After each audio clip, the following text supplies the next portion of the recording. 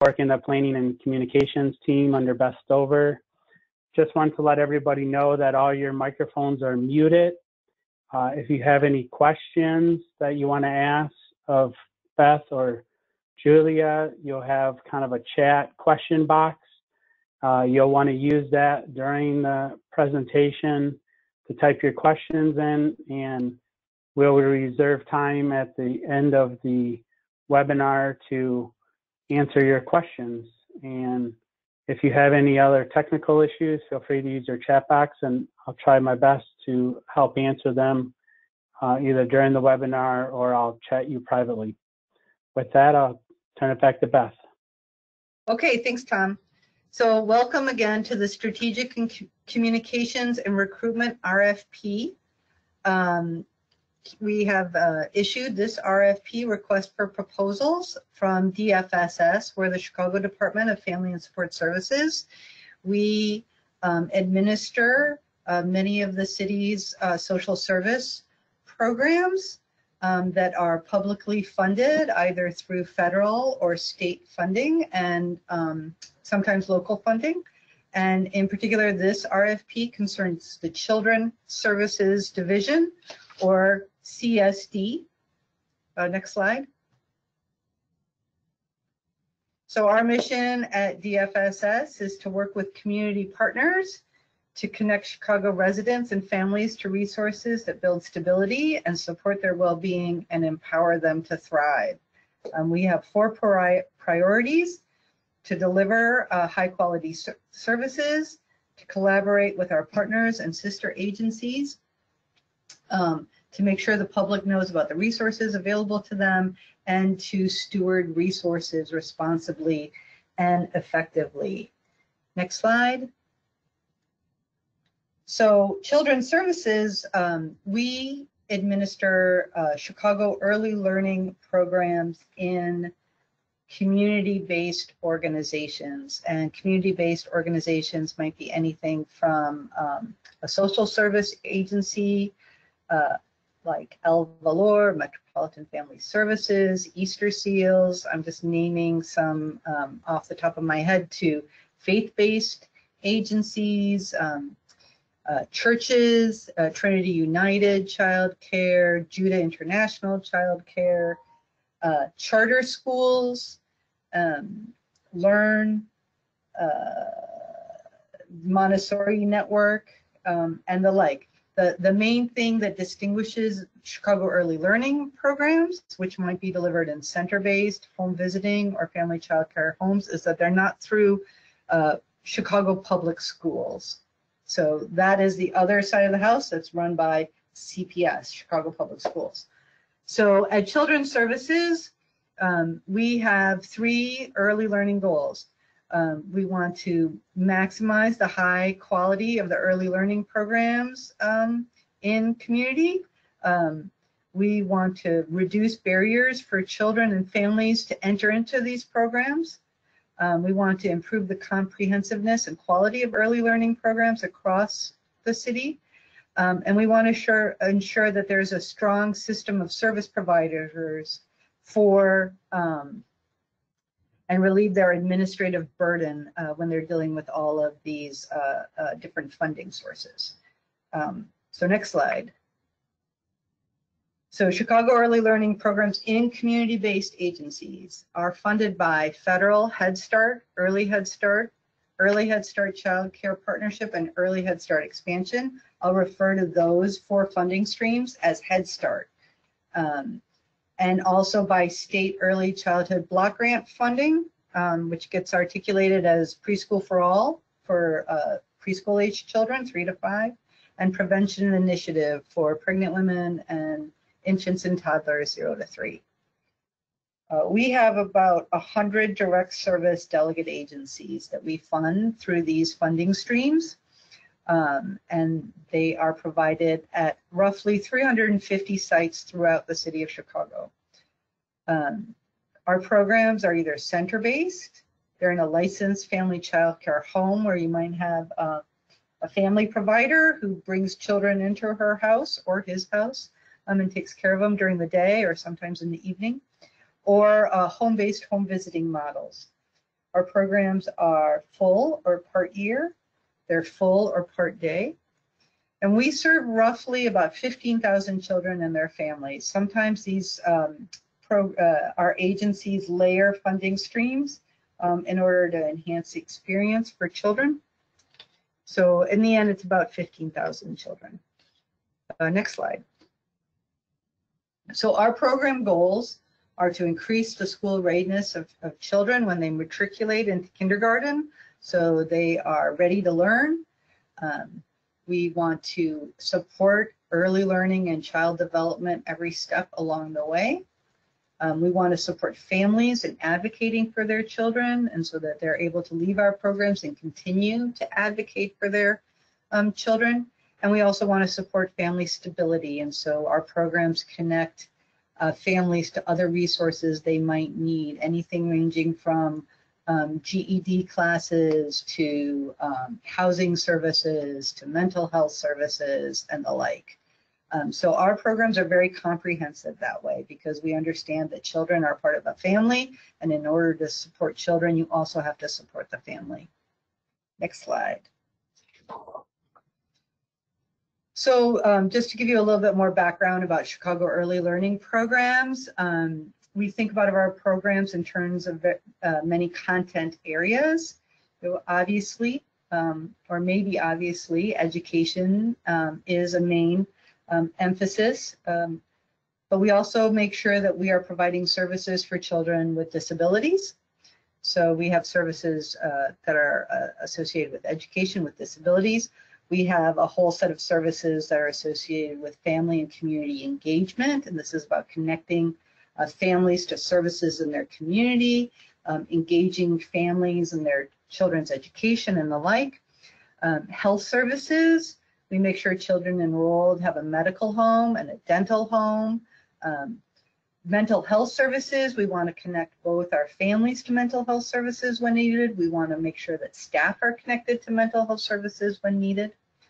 Nutrition services, we want to make sure that children and families have access to nutritional food, that they that our programs provide snacks, breakfast, lunch, and the like.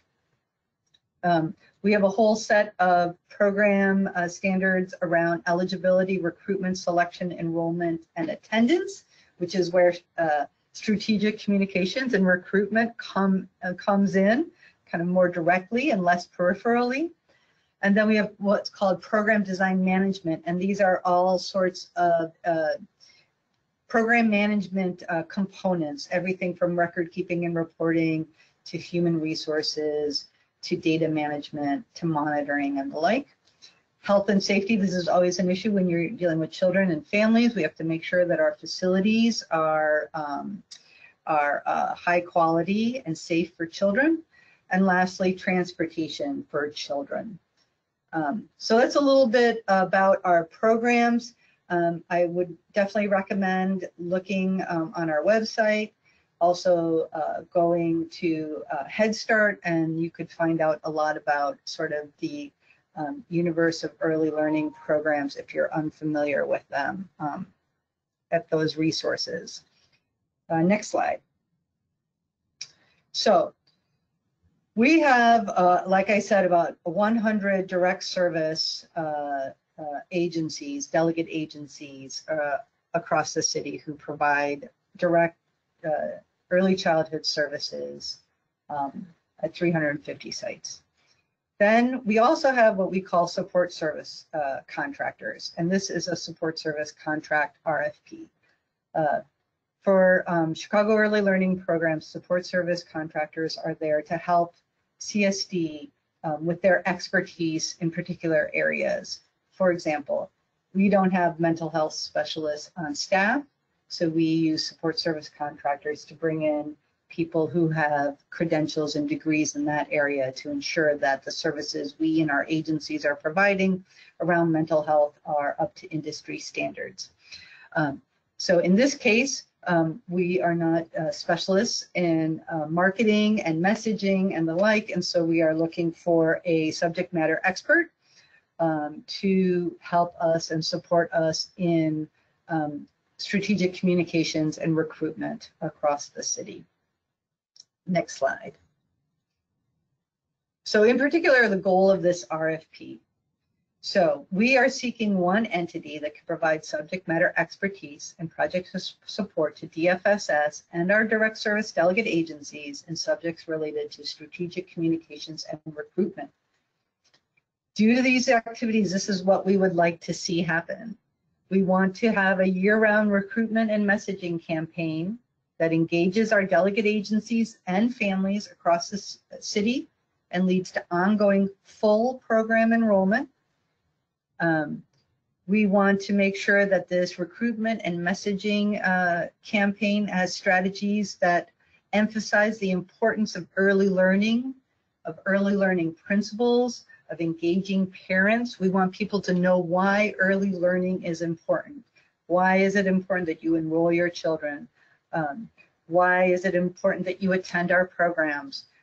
What's so great about early learning? And then lastly, we want to make sure that the communication platforms that we're using for ongoing recruitment and enrollment, and also just ongoing communication with our internal and external stakeholders, are well run and are strategically conveying the messages we want to convey around early learning. Next slide. So a little bit more about recruitment and enrollment. In the city of Chicago, right now, there are two main routes to enrollment in a Chicago early learning program. Not that one is better than the other, just one is one and one is two. One is the online application. The website to connect to that is right here. This is an online application for preschool aged programs for children 3 to 5 years old. And it is inclusive of community-based, center-based or programs for children, as well as CPS-based programs for children. So this is a collaborative effort between DFSS and CPS for children 3 to 5. In addition to the online application, a family can enroll in a Chicago Early Learning program in a community-based agency by going to a Chicago Early Learning site. You can walk down to the child care center down the street if it has funding from us and enroll your child in the program there. So this ability to walk into a Chicago Early Learning site is for all programs 0 to 5 that take place in Chicago Early Learning community-based agency sites. And some things to know about this, this process, I think that which is important for communication and messaging is that when a family enters into a Chicago Early Learning site is the moment that relationship building begins with that family. That we want them to engage with our agency staff. We want them to feel warm. We want them to keep coming back and finish the process. So that relationship building starts first contact. One thing that will happen then is there'll be a discussion about the family needs and the family history. They're all about them and what they need and what the agency is able to do for them. And then the other thing that's very important to understand is that there's also an eligibility verification process that's going to happen as well, where we need documentation. Sometimes that's just a note from the parent testifying to their income. Sometimes they have to bring in stubs and the like. So there is an eligibility verification process that happens too, but that might not happen exactly in that first contact, but the need for that information will be shared. Okay, next slide. So some of our standards around what we call in our world eligibility, recruitment, selection, enrollment, and attendance that might be happy. And this is on our CELS 2.0, page 70. It is referenced in the RFP. There's a link to it. All of our programs have to prioritize the enrollment of the neediest children. And they determine that not only by like income eligibility, which is 100% for 100% FPL or below for Head Start eligibility, or 200% or below for early childhood block grant eligibility. Not only that, but they create for their agency and their site, based on their community, their understanding of which children should be prioritized. So maybe they're homeless children, maybe they're children who are speaking, are non-English speakers, English language learners. Maybe there's some other characteristic about those children and families that prioritize them for enrollment. So they have to create what we call selection criteria to prioritize the enrollment of the neediest or most vulnerable children in their immediate service area. Second, they are supposed to maintain full enrollment. So we say, oh, agency X, we're going to give you 50 seats for children. So we have the expectation that they stay fully enrolled all year with those 50 seats. And so we encourage that every agency and every site has a waiting list in case a child ends up dropping out because maybe he or she moves out of town or something like that. And so we want to make sure that there's another child to take that space. So because we're always enrolling children, because some of our families are very transient and they move around a lot, we want to emphasize that recruitment is a year-round process. Of course, there's a push in the late spring and through the summer months because the program year starts September 1, where it aligns with the school year. However, you know, people need childcare, they need early learning all year round, right? So we want to ensure that recruitment and messaging is happening year round. And lastly, it's very important that we want to support the importance of regular attendance. If you don't attend the program, you don't benefit from it, you know, regardless of your enrollment status. So that's another important element for ERCIA, as we call it, the acronym we use here in the early childhood biz. Next slide. So this is the Head Start program performance standard. This is our main goal as far as enrollment is concerned for the Head Start funded programs. Again, in the RFP, these standards are linked to, so you can read up on it. But for eligibility, recruitment, selection, enrollment, and attendance, in order to reach those most in need of services, a program must develop and implement a recruitment process designed to actively inform all families with eligible children within the recruitment area of the availability of program services and encourage and assist them in applying for admission to the program. A program must include specific efforts to actively locate and recruit children with disabilities and other vulnerable children, including homeless children and children in foster care. So this RFP is about finding an agency who can help us with our recruitment campaign, with our messaging campaign, and to ensure that all families know into the city of Chicago, that's our recruitment area, know about our programming, know where our services are located, know how they can go ahead and enroll in those programs. And we want to specifically target and look to children and families who are sometimes the hardest to reach. Children with disabilities, children who are experiencing homelessness, children who are in foster care, other vulnerable, hard to reach populations who will benefit from these programs. Next.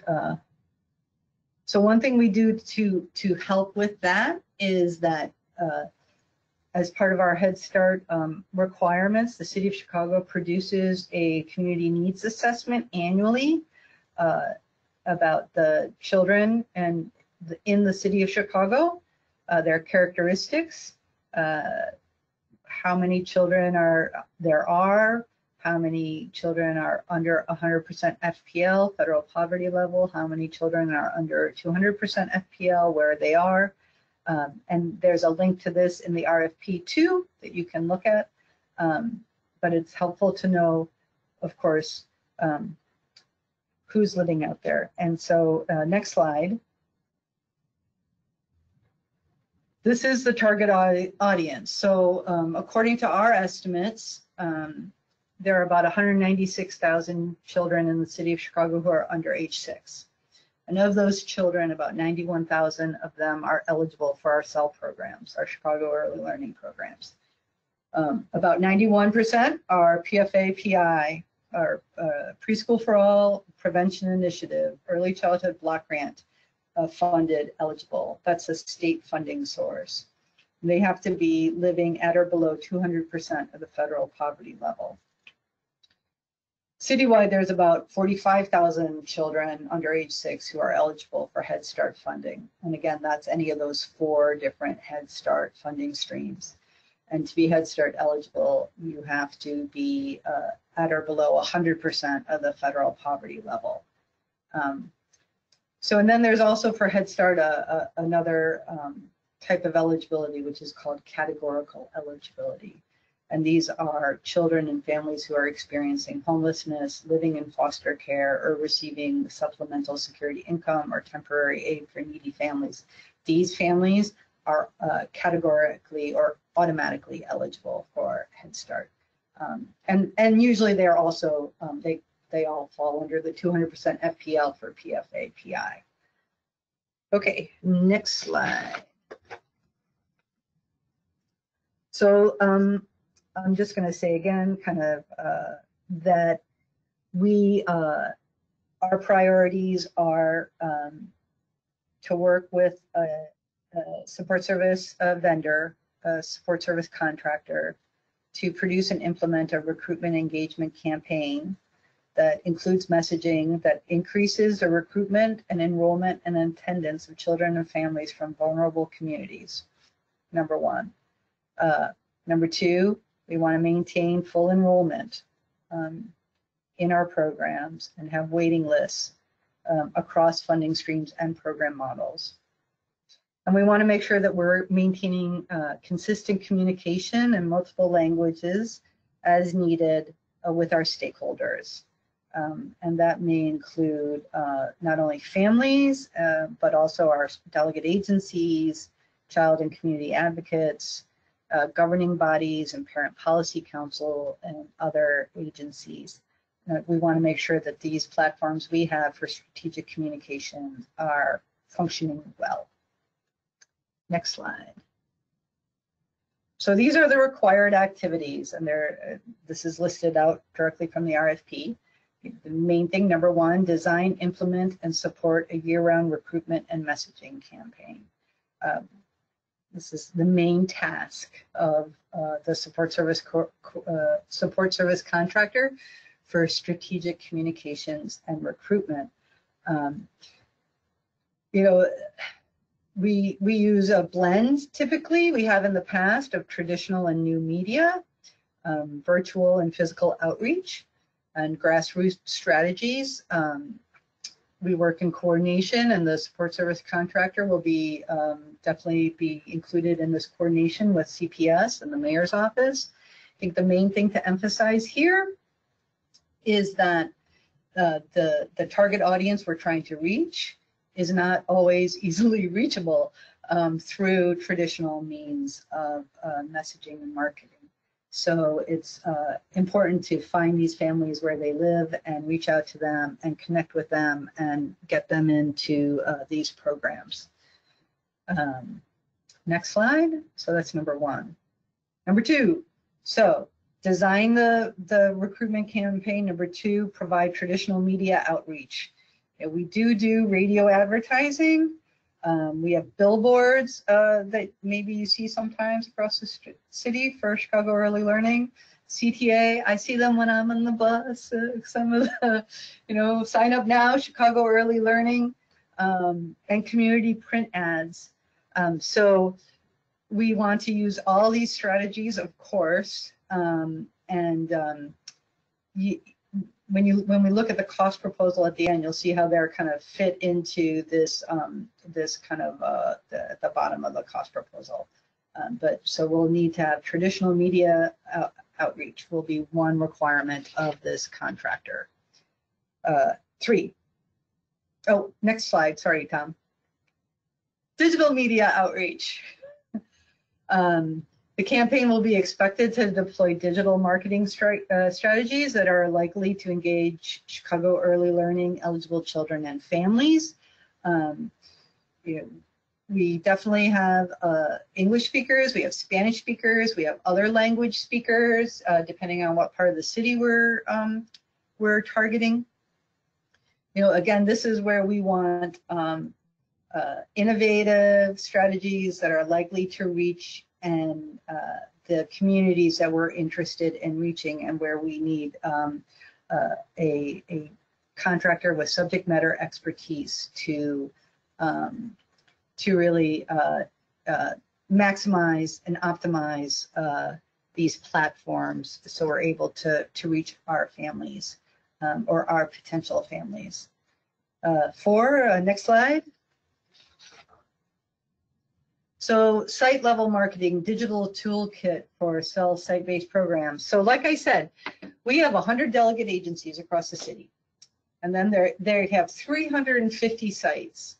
So one of the biggest challenges with Chicago Early Learning is for families to know we're there, for families to know, yes, this is a childcare agency that I can walk in and I can get a certain set of services from the city of Chicago. And so one of the things that we would like to make sure is developed is a way for marketing materials to be tailored to the needs of individual sites. So they can have their hours of operations on them, that they can say that, yes, that there's a brand across the city, and this particular site is providing this service, and here's something about us that's tailored to our agency and who we serve and what we're about. So the site level marketing, really what we're talking about is taking the citywide brand and the citywide recruitment campaign and coming up with a way so that each individual site can say something and about itself and market itself using some of the same strategies and tools. Okay, next slide. So likewise, one thing that we need is, because we have 350 agencies, campaign materials and supplies, so need to be printed and delivered to agencies. They're the people that each of our agencies has a mini recruitment campaign, you can say, where they're going out into their local communities, they're knocking on doors, they're going to local block club events, going to churches, going to their local grocery store, going to places in their local community within a certain mile radius, typically, where they're most likely to recruit families into their programs. And so we need to make sure that marketing and messaging materials get to those sites and those agencies as well. So that's part of the required activities, is printing and getting materials out to agencies. Next slide. And then another required activity is community events, outreach, and coordination. Of course, how this looks this year is not quite clear. But next year, we don't know what it'll look like. That's when this contract would kick in. But typically, a lot of families can be reached through community events. And we do like the Bud Billiken Parade, other parades, street festivals, aldermanic events, other events in the community, any place where we can have a presence. Chicago Early Learning, hey, here's the local childcare that's providing Chicago Early Learning. We want families, local families, to know about it. And one of the things that will happen with community events outreach and coordination is that we work with a grassroots team of parents through a different support service contractor, and there'll be some coordination with that because we like to pull in parents into this process of reaching out to community because they've been there and they know about it and they can sell our program and things like that. So we do have a set of Chicago Early Learning parent ambassadors that the for the community events outreach and coordination, there might be coordination and collaboration with during these sorts of events. Next slide. Okay, promotional items, giveaways. Usually we like to have child-friendly items that have Chicago Early Learning and Head Start and the like on them that can be given out to children or to adults, something like that, promotional items. So next, training. So this is maybe a little bit unusual for a marketing agency or a messaging agency, but one of the things that as a subject matter expert, this is how we think of you, is that sometimes our agencies need a little training with, okay, we have this overarching campaign for the citywide, we got the CTA going, and there's radio spots, and there's digital marketing, and there's a website, and we have these materials. But we'd also like our subject matter expertise, strategic communications, and recruitment support service contractor to provide some training to our agencies about how to use the materials, how to reach these hard to reach populations, how to get the community and family involved in enrolling, recruiting, enrolling, attending programs. So, and the number of trainings, I think, is marked in the cost proposal.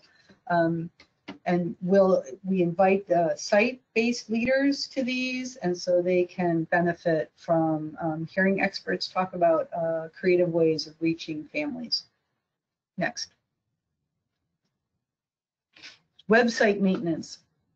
So this moves more or less from the recruitment and kind of into the strategic communications avenue.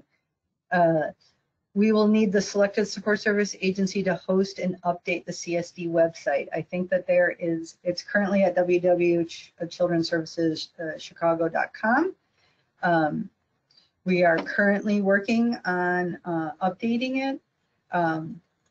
Whomever is chosen as the support service contractor, they will have to work with us to make sure it remains accurate, user-friendly, host it, and work with us to make sure that it meets the needs of our stakeholders and that it aligns with other Chicago Early Learning program messaging across other platforms and materials. So this is usually a website that, you know, who uses this the most is our agencies, because it's our way of having all the forms up there that they need. It's a way of making announcements and things like that. So we kind of do that work of what needs to be on it content-wise, but we need somebody else to host it and work with us to maintain it. Next slide. Communication support. So this is more general strategic communication support too. We only have so many resources in-house, and so sometimes we like to use external contractors to help us with format writing, drafting, proofreading, formatting manuals or reports or guides or websites or social media events or things like that. We just want to make sure that there's consistent and accurate messaging concerning our programs, our expectations, and their outcomes across these. And translating. So translating, drafting, editing, and formatting program-related materials is really what this required activity is about. You know, we have policies and procedures that we update. We have a community needs assessment that we update, and we have various reports we issue and things like that, where we don't always have in-house the resources we need to format and print and get those out, or to translate, as it were. So that's something that we'll expect the support service contractor to do or to work with us to do. Right, and next. So in addition to collaborating with the CPS and the mayor's office and DFSS, the other entity that, in order to collaborate for recruitment especially, that the contractor will have to do is collaborate with the local child care resources and referral network. And they run the Chicago Early Learning Hotline. And so the Child Care Resources and Referral Network is a state contract where essentially they're all over the state in various locations, and local families can call up and find out what kind of child care is available in their local area. So for Cook County, it's Action for Children.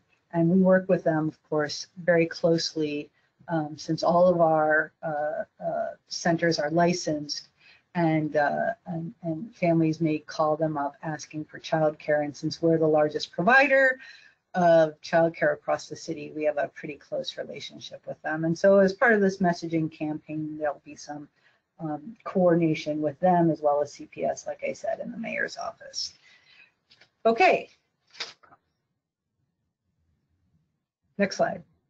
Right, and so to that end, the support service agency will, the support service contractor for strategic communications and recruitment will have to participate in these citywide recruitment meetings.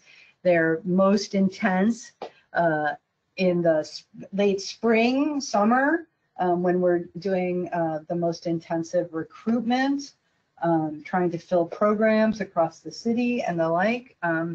And the kind of expectations, the time expectations are spelled out in the cost proposal. Okay, next slide. Then in addition, we reserved additional dollars, I think around $100,000 for additional consulting projects. You know, these are special projects that haven't been defined by the RFP. In the RFP, these may be things where you as a subject matter expert says, oh, you really need to do this, and here's what we think you should do. And so we want to make sure that there's some latitude to allow for that, so that we have additional consulting projects kind of earmarked out in the cost proposal, related, of course, to strategic communications and recruitment. Next slide. Right. So we have for this RFP, we have a cost proposal budget. It's one of the attachments, I think, that you find on the city's e-procurement page. These cost proposals will be the basis for billing for hourly rates, for trainings, etc. Additional services, we have, you can see at the bottom of the cost proposal, there's an estimated budget for the extended price. But the details of how that budget would be spent, like for traditional media, that's something that when we sit down with the contractor and we figure out, you know, what the campaign is and what the recommendation is, the detail of what that's going to look like will be worked out. And also for some of these things, we'll ask you to get us a quote, and we'll see whether or not the quote is reasonable or within reason, given what we could do in-house for it, for printing and things like that, that we do have some capacity to do, but maybe not enough to meet the need. So that's the cost proposal piece. Next slide. Required qualifications. Obviously, we want somebody with expertise in strategic communications, marketing communications, advertising, public relations, or a related field. You know, we want to know that you can design this kind of campaign to reach our targeted audience, and that you have the capacity to measure the efficacy of that campaign with us, with some of the data we collect as well. You need to have the infrastructure and the staffing in order to coordinate this. We want to have an account director or a lead somebody who's the main point of contact for us to facilitate easy communication back and forth, and also who would attend these coordination meetings that take place during the heavy recruitment season with the mayor's office and CPS and Action for Children. So those are the qualifications. Next slide. So we have some performance metrics. The outcomes we want to see, and these are things that we track, is increased enrollment. We want to make sure that we are reaching hard to reach and isolated populations, and we'll measure the impact by enrollment and attendance. We also sometimes use feedback surveys, or we would like to see feedback surveys so we can know, is the campaign and is the messaging meeting the families that we want to target? So we might look at the number of children and families from special targeted populations who enroll. We might look at, we would like to see something put in place that would, where we could track, oh, this family enrolled via this event or through this outreach method. So we can know, well, what's really working strategically with marketing and enrolling children into these programs. So those are sort of the outcomes and outputs that we're interested in. Those are something that will be nailed down at the time of contracting. All right, next slide. So this is in the RFP guidance to applicants' submittal documents. Please submit your resumes and credentials for the account director and key staff in an organizational chart. Please feel free to submit. We encourage you to submit some samples of past recruitment, marketing, and messaging campaigns.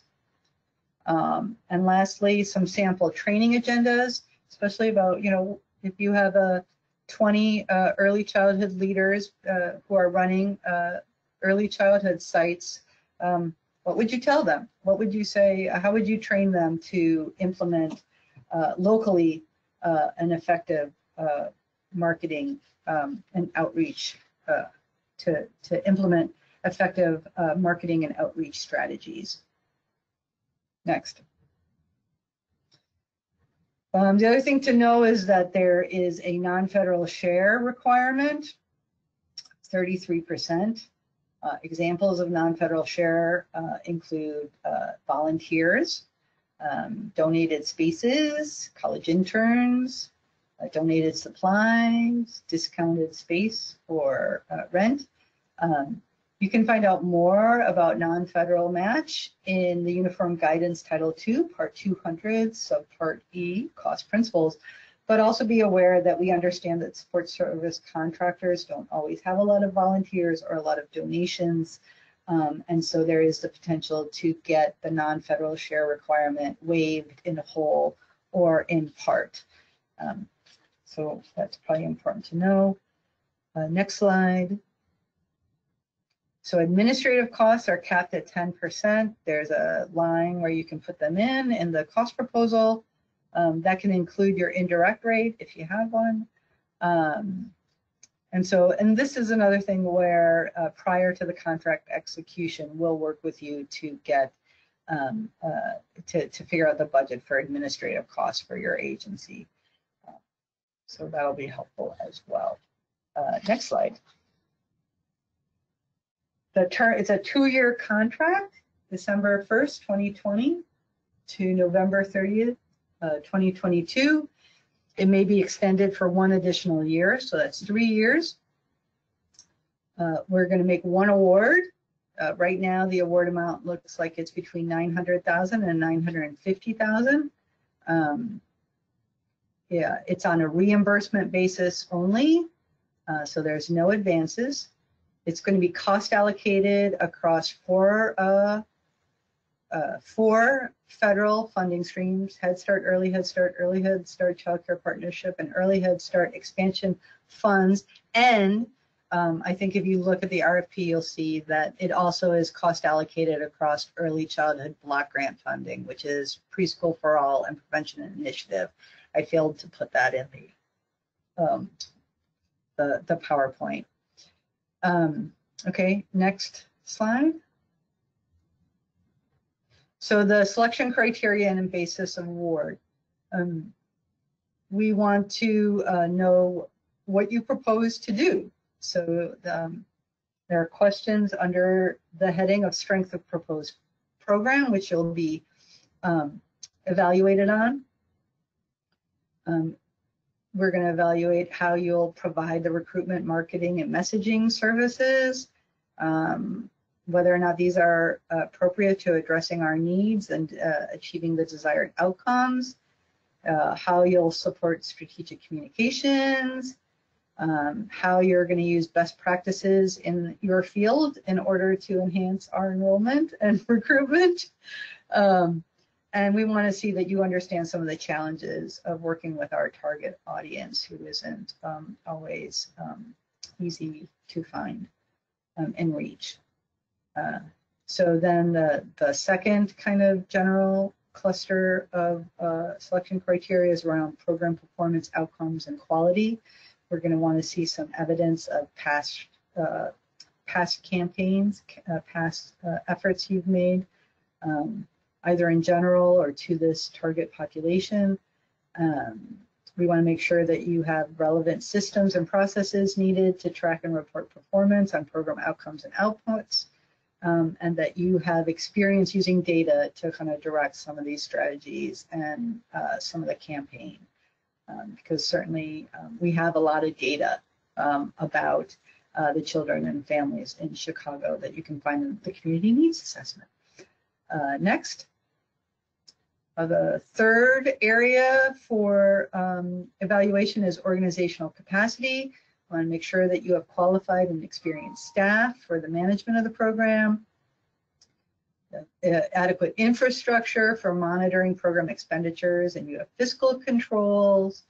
We want to make sure that you have adequate human resources capacity, especially to manage staff and or to take on subcontractors to meet some of the different requirements of this RFP, strategic communications and recruitment. And we want to make sure that your organization, we would like to see how it reflects and engages the diverse people of the communities it serves, i.e. Chicago. So that's another thing we look for. The last area, reasonable cost, budget justification, and leverage of funds. You know, we want to see that you have the fiscal capacity to implement the proposed program. We want to see if there's any other funds that can be in-kind contributions that will be contributed. And lastly, just that the reasonable implementation costs and funding requests relative to the cost proposal. Next. Applications are due August 13th, 2020 at 12 noon. Now I'm going to turn it over to my colleague, Julia, who will tell you all about e-procurement.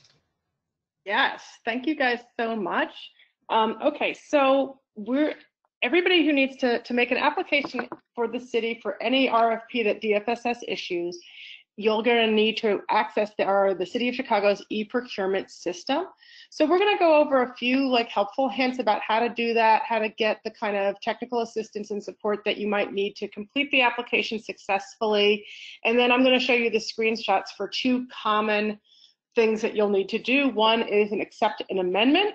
We tend to do at least one amendment for all of our RFPs, if for no other reason than to upload the webinar and upload the question and answers that we get on the RFP. And then I also go through the screens on how to submit. And both of these take a few more screens than anybody ever really thinks, but let's get started. So Tom, can we go to the next slide, please? So I can't stress this enough. First of all, if you've never, start early. My mantra for working in e-procurement is start early, save often. And I really, really can't stress this much, enough. If you've never done business with the City of Chicago, you're going to need to register in the iSupply or e-procurement environment as quickly as possible. The application process takes a couple of days for DPS, the Department of Procurement Services, to process your application. I was looking at the questions that people had written. We can't enter into a contract unless you can do business. And I'm not sure if you'll even be able to register into e-procurement if you don't have an active FIN number, a FIN or an IEN number, an employee from the government, or a 501c3 that has actually been processed. We can't do a contract with people who have enter into a contract with you unless you can do business. And we don't, generally speaking, do business as far as the federal government is concerned, is about, really concerned actually being able to do business. Not that your application has been submitted, not that it has been pended to the federal government for this stuff, but is actually you have the piece of paper. I like to tell people to review the RFP carefully. There's a lot of information. I know that these are dense documents, that these are not, it is not a romance novel, it is not a mystery. They're really jam-packed, but everything aligns with everything else. So our RFP scopes and narratives align very closely with our evaluation criteria and the selection criteria that we talk about in the RFPs. And those align very closely with the application questions that we're asking you. And all of those things align with the evaluation criteria that we use to ultimately review your application with and make funding decisions by. So if you have a question when you're looking at applications, the application questions, if you're thinking to yourself, this question doesn't work for me, I don't really know what they're asking for, the first stop is to go into that RFP document to look and see in the scope how we address what we're looking for. And I think that you can generally will get a better idea of how the application or what the answer really needs to be, what part of your business you need to emphasize. So really use the information for guidance in formulating your answers. Also, there's a ton of information about the criteria that we use to select your application, but also just the kind of baseline operating criteria that we have in terms of the kind of insurance we're looking for, where the money is coming from, what the match amount is, if there's an administrative cap. All of that stuff is in that RFP document. So that's just, a plug. Please read the RFP. We spend a lot of time working on these RFPs to make them as informative and as, helpful and illuminating as possible. And so that's really your first stop. I also tell people to look in the RFP at the selection criteria. That shows you where our priorities are. That shows you the things that are going to be the most important to us. All of our applications questions align with that selection criteria, and all of our evaluation criteria, that we use to kind of grade the application question that the response to the application question is built into that selection criteria. It all ties up. So let's talk physically. E-procurement. There's a 4,000 character limit on each text box. So each application question has like a text box that you can answer, and every one of those text boxes has a 4,000 character limit, which is probably about a page and a half or 2 pages. It includes punctuation and spaces. So you use a comma, you add a space. That's part of that. Those things count as characters. The e-procurement system is not going to tell you when it's cutting, when you have overshot your 4,000 characters. You wouldn't find that out until you actually go to submit the application. So I tell people, really write your application questions into a Word document, do the character counts there, and then you won't have your answer cut off midstream. The other thing that I like to tell people is that when you hit submit, that application is submitted to us and you don't have access to it. It's like a weird kind of thing that I don't really understand why we did it that way, but once you submit that application, it is gone. So if you want to have a record of what you told us, it's really best to keep a file of all your answers in Word. The e-procurement system works best in the Internet Explorer browser. I can use it I've used it in Chrome, I've used it in Safari with very little problems. But if you're having an issue with getting kicked out a lot or stuff just not working, try using it in the Internet Explorer.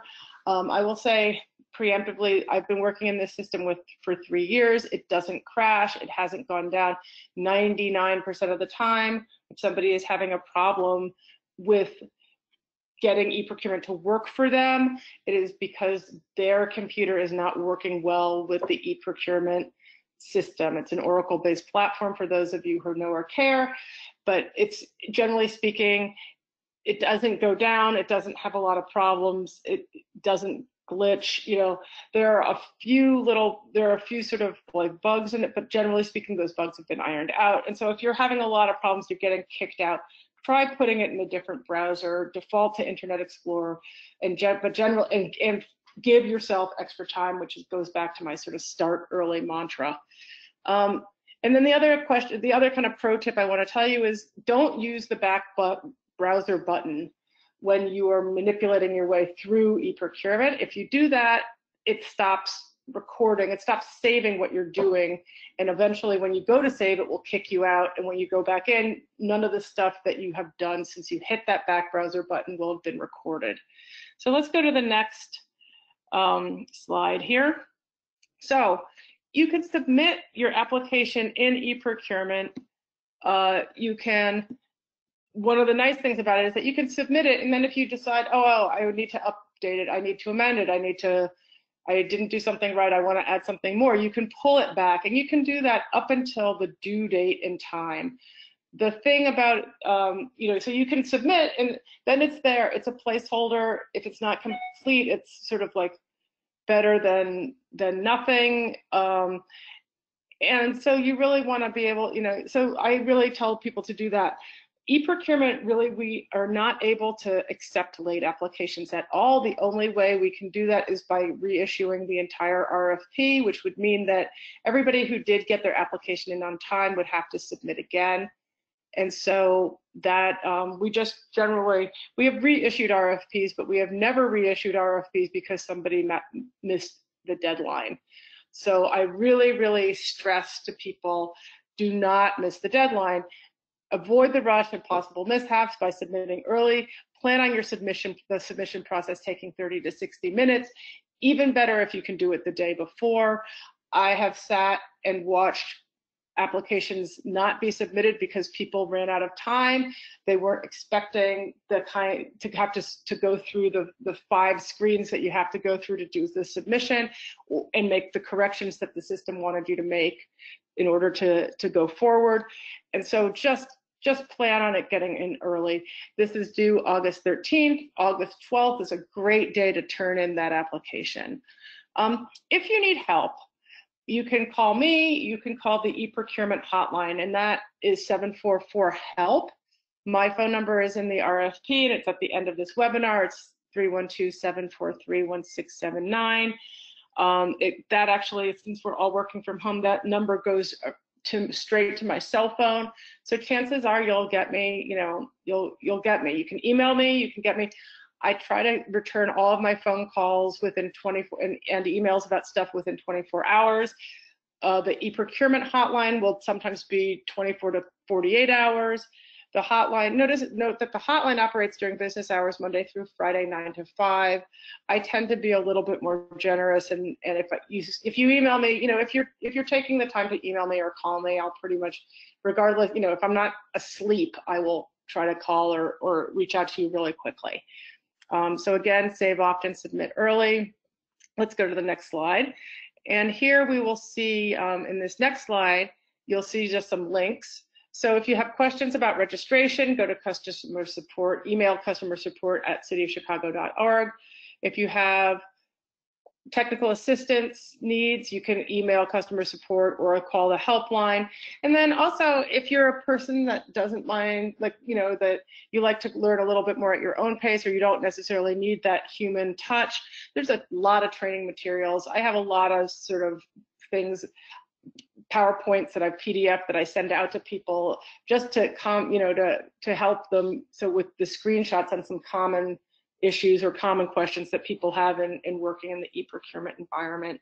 So a lot of them are up on that training materials link. If you can't find something that you need, just give me a call or call the helpline, and we'll walk you through it, or we'll send you PowerPoints with really nice screenshots that you can read. So let's go to the next thing. And then we're going to talk about how to accept an amendment. As I said earlier, we tend to do one amendment for every RFP, knock on wood. That amendment is going to contain the webinar PowerPoint, which is, I think we also post on the DFSS website. There's a link, a YouTube link that's posted on the DFSS website to this specific PowerPoint with our dialogue and, we're answering the question. And then we also have an FAQ document of the frequently asked questions, or the questions that come out of this webinar, or any other questions that we've been asked, that we post as part of the amendment. So if you've already started your application, or if you're starting the application, you're going to need to accept the amendment prior to being able to either go forward and continue with the application, or to start your new application that you haven't yet started. And that you need to actually go through quite a number of screens to accept the amendment. When we talk about, you'll see from the process, we really want you to engage and read the amendment. It might have some interesting questions that you had. We have very comprehensive answers. We are holding you responsible, or specifically the e-procurement, the City of Chicago is demanding that we hold you responsible for the contents of that amendment. So if there's something in the amendment that was information, amendments can do anything. We're doing them for sort of webinar and FAQ types of stuff. But if we say we had to change the due date, when you're accepting the amendment, you are attesting to the fact that the due date, that the due date is changed, and you are going to be held responsible for the contents of that amendment. So I highly suggest that you at least, glance at it, just to do yourself a favor, since you are going to be held responsible for that. So let's get go to the next slide, and we can get that process started. So in order to start an application, this is the screen you're going to get. You can see on the right-hand side, the activities create, quote, and go. When you hit create, quote, and go, that's going to take you, that's how you start an application in e-procurement. You'll see the warning here talks about that your RFQ has been amended, and that you're going to have to acknowledge the amendment to be able to continue or to start. So if you're starting an application, you'll go to create quote, you'll hit go, and that will take you to the next slide. And in the next slide, you're going to start the acceptance and acknowledgement process. So if you want to look at the RFP document itself, in e-procurement, everything that is highlighted, kind of a blue highlight, you can click on and it will take you to something else. So if you want to look at the RFP, you can look under the document number. You'll see, and if you click on that number, it will take you to the RFP screen and document the application questions. If you want to actually review the changes that are the actual amendment document, you're going to hit the little eyeglass icon, which I have circled as number 2.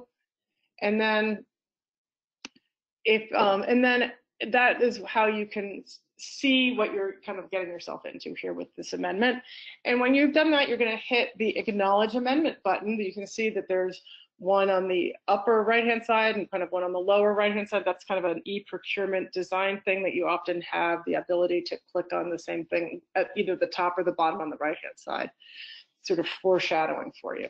Can we go to the next slide? So when you acknowledge the amendment, you'll then get to a screen where you have to accept the acknowledgement, and you will do that by clicking this really tiny box saying that you accept the terms and conditions of the RFQ and acknowledge the changes made through the amendment document that's been uploaded.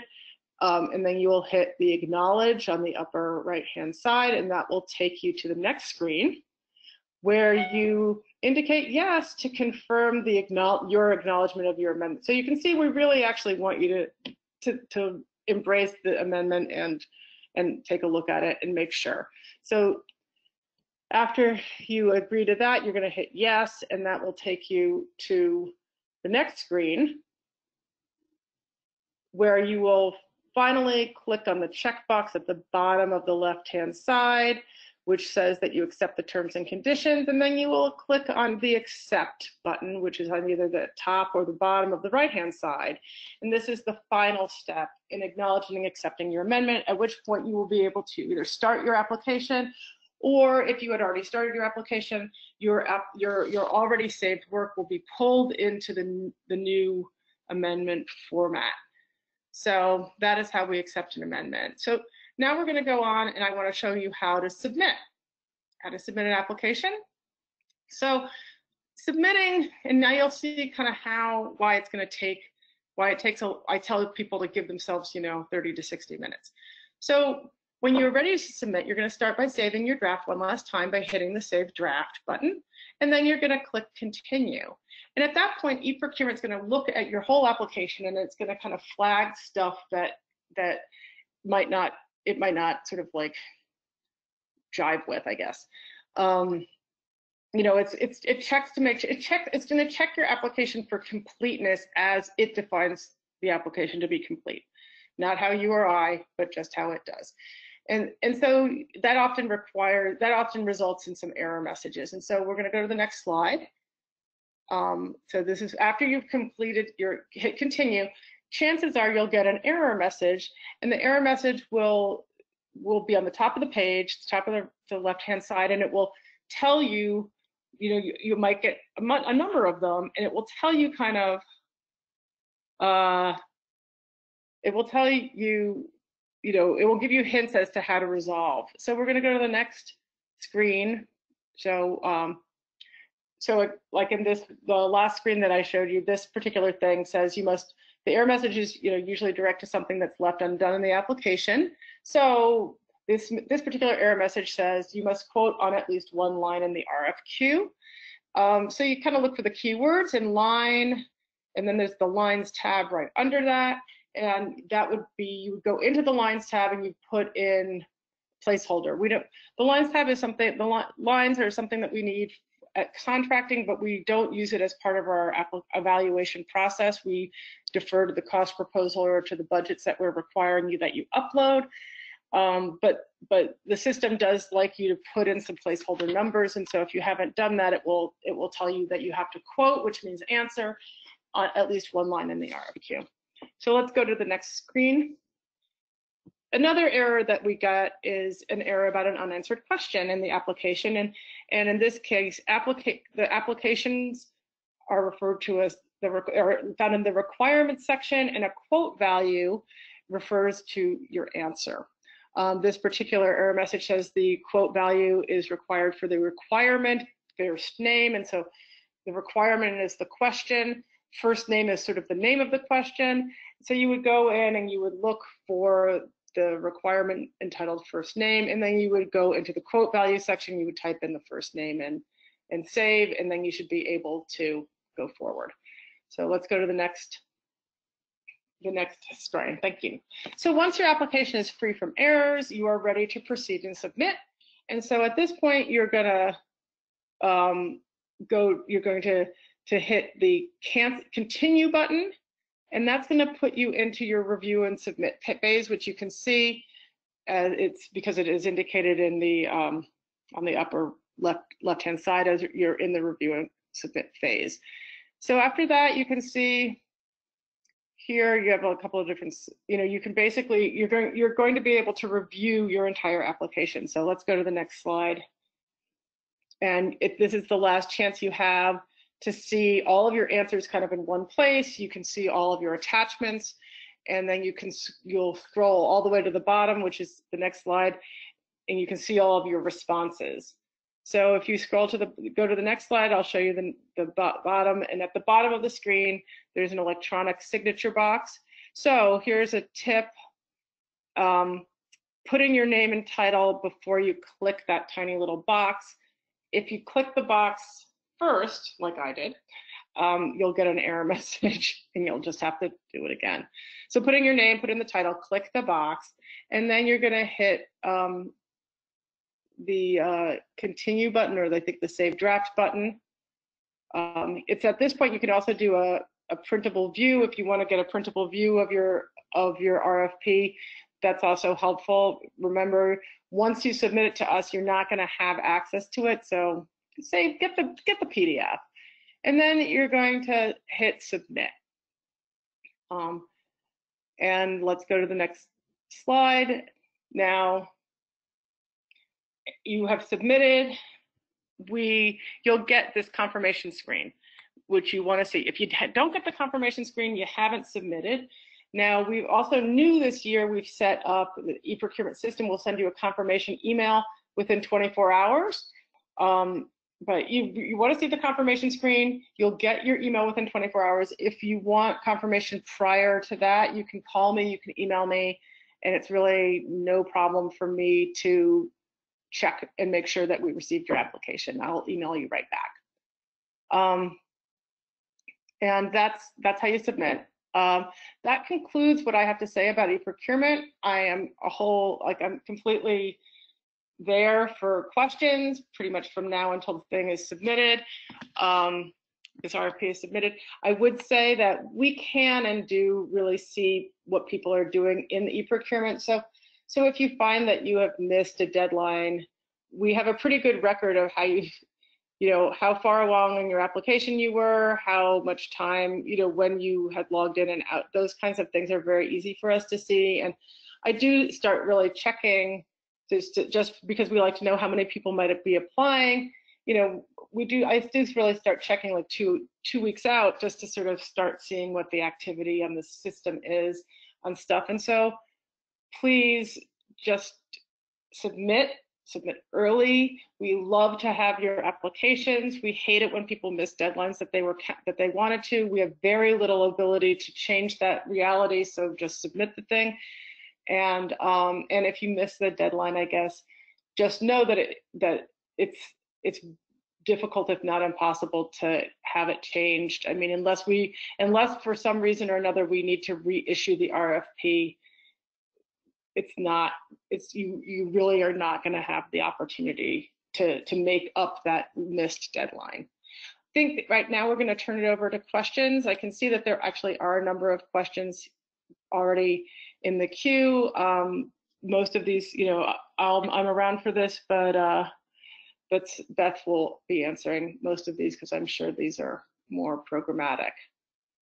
So Beth, Tom, why don't you go ahead and read off the questions, and we'll answer, Julie and I'll answer them as appropriate as we go. Okay. And as you go over the questions, I'm just going to go to the next page of the presentation because it just has your contact information, so people have that and they can write it down during this time. Excuse me. Some of these questions were all asked in different parts of the RF presentation, so they may have been answered. So I'm just going to read them off from the top and just note that some of the questions were asked during certain sections. A lot of them were mostly asked during your presentation, Beth. Okay. But Julie will be able to provide answers too, I think, to some of these. And if you've answered them, just go ahead and give the best summary you can. Will you be providing a list of those on the call to find partnership opportunities? Yes. So I spoke to somebody in our procurement office, and we will be issuing with the FAQ in the First Amendment a list of who is on the call for potential partnerships and collaborations. Is there an incumbent? If yes, who? Is there an incumbent? Yes, there is an incumbent. I think somebody already has this contract. Well, we don't have a direct contractor for this, actually. Okay, so there isn't really an incumbent. All right. And if that person wants to ask a follow-up to that or something, or a follow-up to any questions, go ahead and type it in your box. Are there any, this was asked, again, these first 5 questions were asked before your presentation started. Are there any diversity goals? No, I don't think so. Outside of the diversity that I think it's in the organizational piece. Yeah. And Julia, go ahead. Our delegate agency contracts aren't required to have MBE or WBE. That's not part of our contracting, if that's what you're meaning. And this next question, I think, was answered by Julia before to this person. Is subcontracting allowed? Yes. Yes. And I think Julia said it's covered on page 12 of the RFP document. Mm-hmm. Does 501c3 also available to be used? Sure, you can be a 501c3 or not. It's not required. You do have to be able to do business in Illinois. So like no pending 501c3s, but you can be for profit or nonprofit. That doesn't matter. And what NAICS codes did you use for the RFP? We didn't. Okay. Hello, can we get this information emailed to us? I saw a couple of those questions during the presentation. As we discussed, the YouTube, this video will be put up on the DFSS website, a link to this on YouTube. This will be the PowerPoint and the FAQs are going to be put up as part of the amendment to the RFP. Beth, I don't know if you want to email the webinar out to all the people who were here. So when the amendment comes out, which will hopefully be next week, it will have links to everything so you can access them on your own. All right. One of the 501c3 questions was asked, is it considered a community-based program? I don't know. I don't understand really what the question is. I mean, our Chicago Early Learning programs are community-based insofar as they're not delivered in Chicago Public Schools. But this RFP is not for community-based early learning programs. This RFP is for a support service contractor to provide strategic communications and recruitment. And that contractor can be a 501c3, but it can be for profit as well. You know, typically you don't find for profits in advertising, but maybe I'm wrong about that. And I think you might have answered this next question a couple different ways, but when will the Q&A be posted? I think this kind of goes all together with just when is stuff posted. And we'll try for next week, right, Julia? Okay. Right. And again, thank you. Sorry, I'm trying my best to read all the questions. Yeah, if some of them are repetitive, just let me know. Given the COVID-19 restrictions, how does that impact the RFP? Well, insofar as the timeline, it doesn't impact it. Insofar as creative strategies to reach families, so this RFP, the contract would begin for this RFP December 1st, 2020. And the recruitment season for the 2021 school year is so it'd be for the 21-22 school year, program year would be the first kind of that would be ratcheting up for. So, you know, hopefully, who knows? Nobody really knows what the situation of the world will be, you know, a year and a half from now. The funding, as long as the funding is available, the funding will stay the same. Will there need to be adjustments in strategies depending on the state of Illinois and COVID-19? Perhaps. Right now, our agencies are opening. There are special guidelines for agencies to be reopening with the COVID-19 through DCFS licensing that licenses all childcare facilities in the state of Illinois. So, so we are recruiting right now for the coming year, and we will continue to recruit, and programs will continue to operate regardless of COVID-19, because like right now we've been operating remotely, so parents have been accessing programs remotely, and if something were to happen and there was a shelter-in-place order, the same thing would happen again. I'm kind of babbling on, so I think that that answers the question.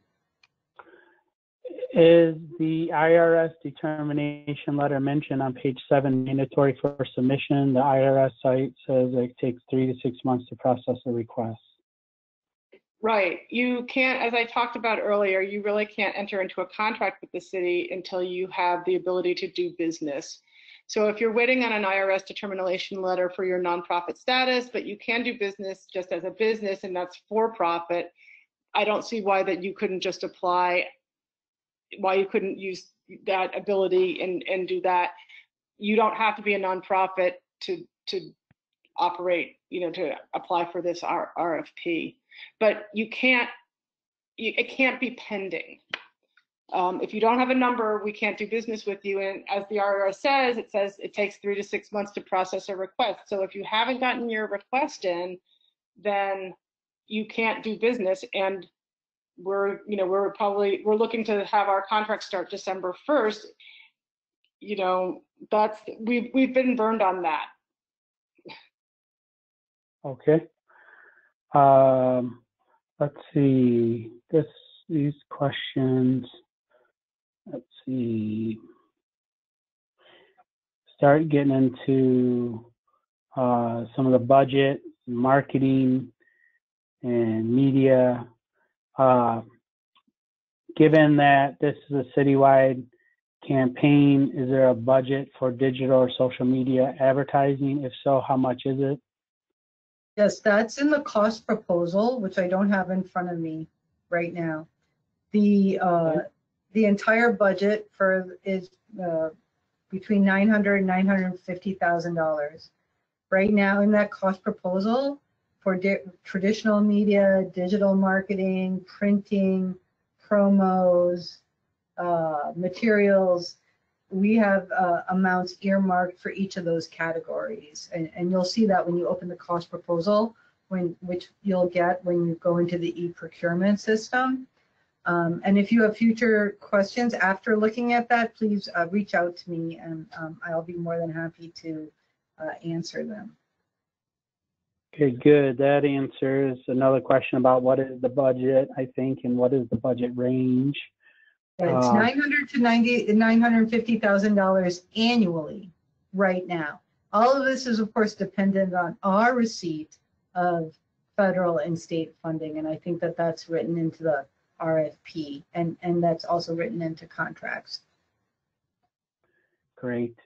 Are grassroots tactics, including specialized events, leveraging existing relationships and target communities, approved marketing activities for this campaign? Yes.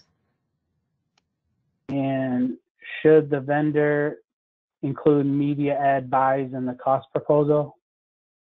You'll see in the cost proposal that media ad buys are included kind of in the special category in the bottom. So we're asking you in the cost proposal to tell us a lot about hourly rates, your agency's hourly rates, or the subcontractors you're going to use hourly rates, what we can expect to. And then we have a certain amount earmarked for traditional media buys, promos, like I said, digital, and the like. And the way the cost proposal works is that we just have a lump sum for those categories, for buys, for example. And then with the chosen contractor, we'll determine as we go kind of how that money will be spent in a collaborative process based on the campaign that ends up getting designed. Another question is there any event support needed for conferences and the sort? No, conferences right now is not included under this budget or under this contractor. All right. And then the next questions, well, let's see, they kind of grouped here together. There's at least 3 or 4 of them here, and I'll just kind of read them and then I'll let you. Will this PowerPoint be made available after the webinar? Will the presentation slides be available? Will a list of the webinar's participants be made available? Will the presentations and slides? Yes, yes, So yes. there was just a lot of questions. Yes, you were answering those earlier. That's the amendment. And if for some reason you aren't able to access the amendment, or you want to know if the amendment has been published, just reach out, email Julia and myself, and we will let you know if it's been posted yet so you can access it. But like I said, we're going to try to get the amendment out by Wednesday, I think we can say. Right. Thank you. Can you add PDF or JPEGs to submission on e-procurement? Oh yeah, please, please, please. JPEG, definitely PDF your submissions. That's much better for us than having to get something like, to get a Word document. So yeah, you can totally do that. What is the cutoff date for RFP questions? So we're gonna, we don't generally have a hard cutoff date. We will be doing the amendment. If we get questions post the amendment, post this opportunity, sometimes what we'll do, we'll answer them, and we'll ask, we'll just do another amendment. So there at this point there really isn't a cutoff date. All righty. Let's see. Well, does the $900,000 include the cost of the media buy? Also wanted to confirm that this is the budget, $900,000 for 2 years. So kind of another question later on in the last 10 minutes was asked about that too. Is it 1 year, 2 year? So right now the budget is $900,000 to $950,000 annually.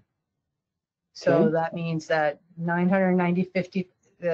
let's say $950,000 for December 1st, 2020 through November 30th, 2021, and then another $950,000 from December 1st, 2021 through 2022. Right now, that includes everything as far as it goes out. The way our contracts typically work is that we assume right now that that is the amount of money that we are going to have available for strategic communications and recruitment.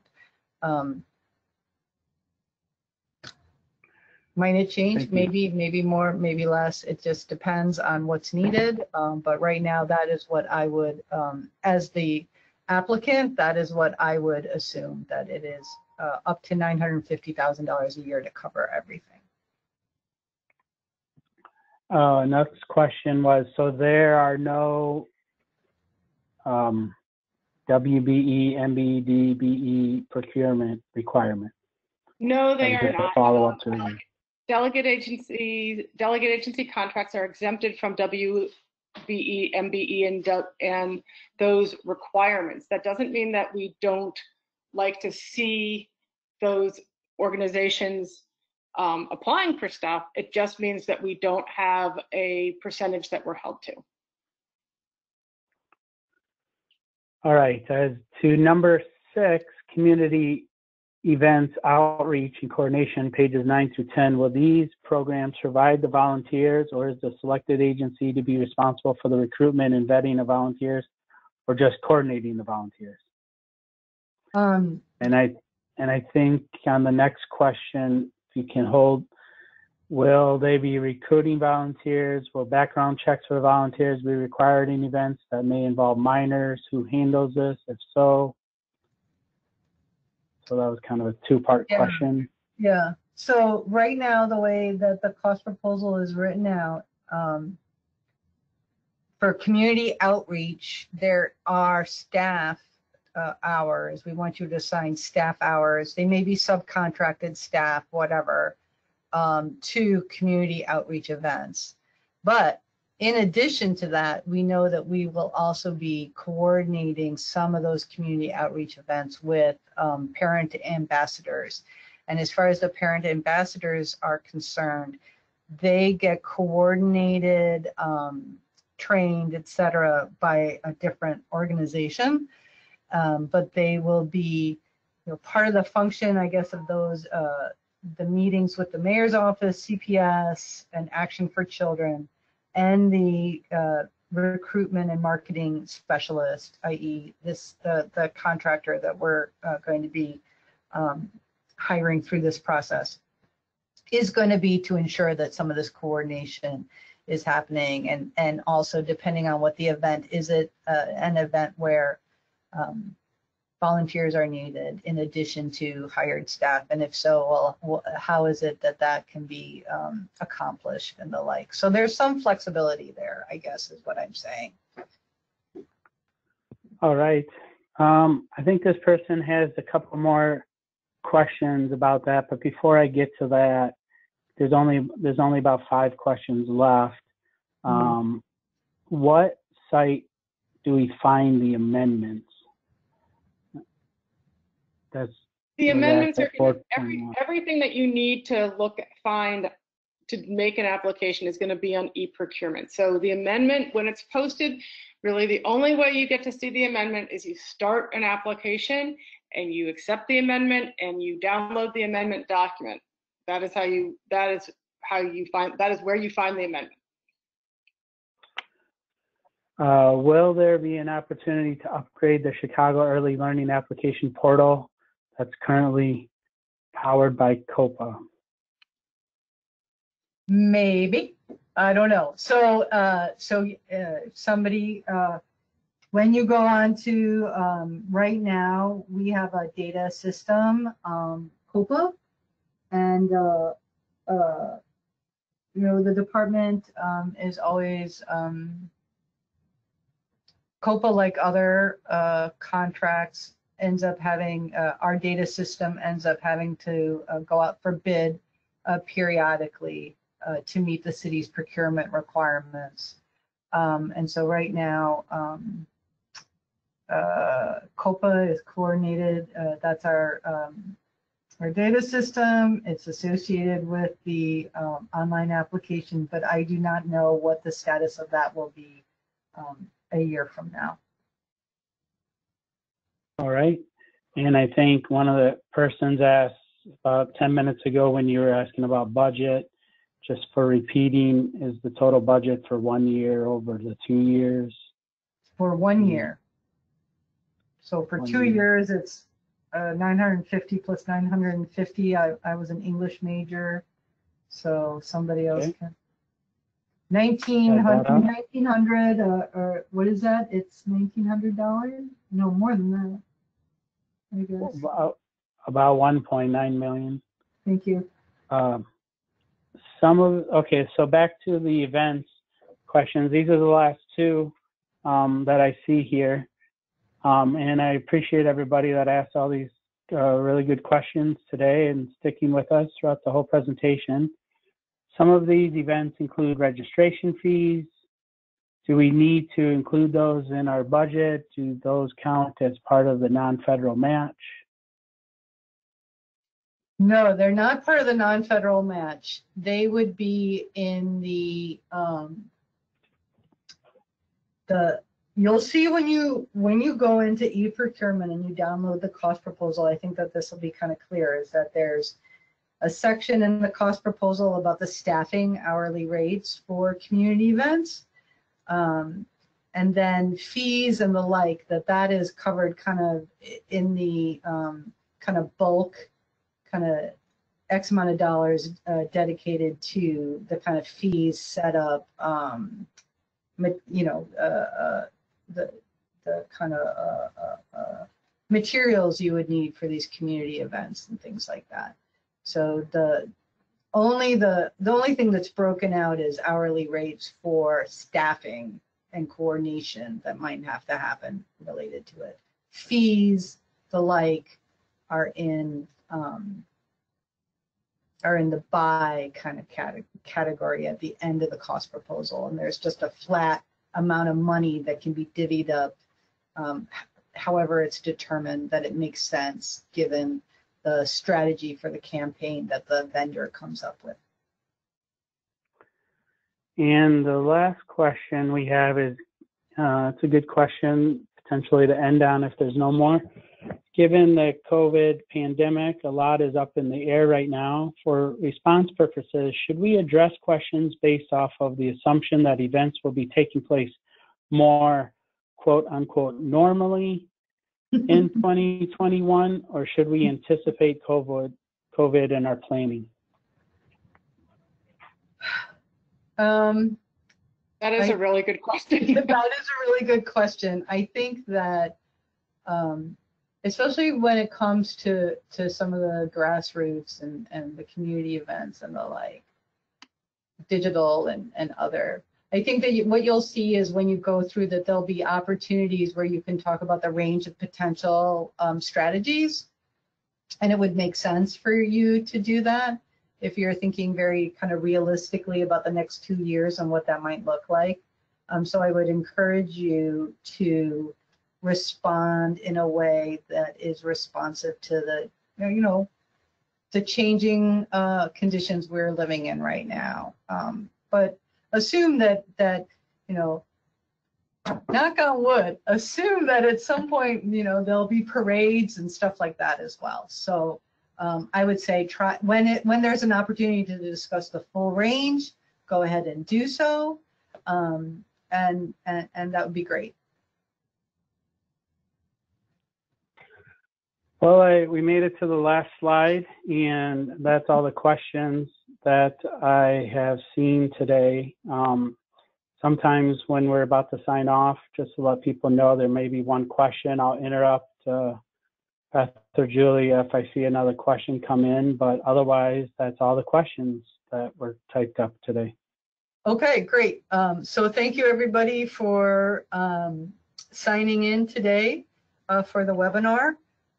We look forward to reading a lot of great proposals. Remember, they're due August 13th noon. Right. We will try to release a great day. We will try to release the amendment on Wednesday, a week from today. But if you don't see one, just let us know. It's sometimes, it takes a minute to get it through approvals and the like, but that's what we'll aim for. And the PowerPoint, this recording, and FAQs will be available at that time. So thank you very much. Thank you. Thank you. Goodbye, everybody. And there's the contact information I left up on the screen as well. Great. From last time. There you go. Thanks, everybody. All right, I'm going to end the webinar now. Thanks for attending, everybody. Have a great rest of the day.